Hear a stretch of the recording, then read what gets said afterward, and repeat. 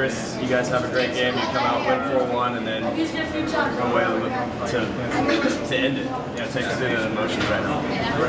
Yeah, it's probably the first win I've had in a while that feels like a tough loss.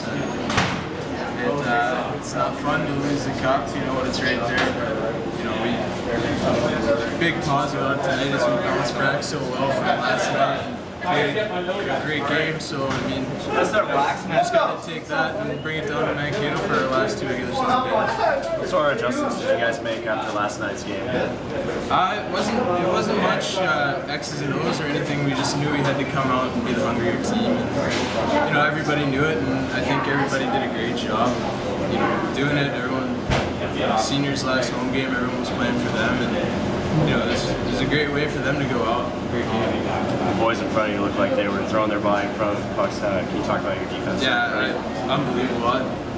All the credit for the win tonight goes to them. I think they've stopped probably twice as many pucks as I did. So, great for them to do that, and they've been doing it all year. So, it's a nice defensive core to have and forwards too. That's it.